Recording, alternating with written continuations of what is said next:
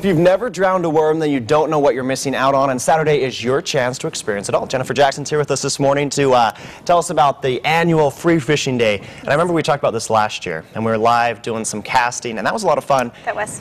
The event's back, going on this Saturday. Now, people have never, drowned a worm or wet a fly. They're definitely missing out. They are. These, what a great place we live in with wonderful fishing opportunities around the state, especially in this region.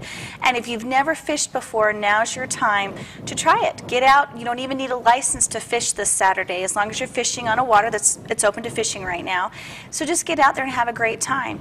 If you don't know how to fish or don't even own your own gear, that's not an excuse either, because we have celebrations all around our region, 3 in fact, that will help new anglers learn how to fish. And these celebrations are not only a chance to get out and do some casting and catch some fish, there's also prizes given away, some lunch, a lot of fun stuff going on to get people excited about fishing. That's right. At Kelly Park Pond in Soda Springs, we have an event that's really geared towards the kids. It's for kids 13 and under, but we have prizes, free raffle for great prizes, a hot dog lunch, and lots of folks on hand to help you fish. We've got bait and gear and all sorts of things like that to help you have a great day.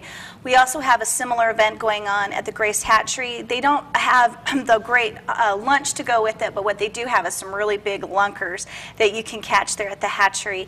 And then we have another event at Hawkins Reservoir. And this is for the whole family and just for anybody that wants to get out and fish and maybe even learn how to fish. And again, at all these events, we provide the equipment, the bait, the instruction if you need it, and those events run from 9 a.m. to 1 p.m. I was going to say, no excuse if you have nothing. You just show up, and you guys will help them get experience with this great hobby. What are the rules if you're not at one of these specific events, but you're just out on an Idaho river or a stream? What are the rules for Free Fishing Day? Okay, just again, you don't need a license to fish, but all other rules apply. So watch those length restrictions, bag limits, those types of regulations, and then you're good to go.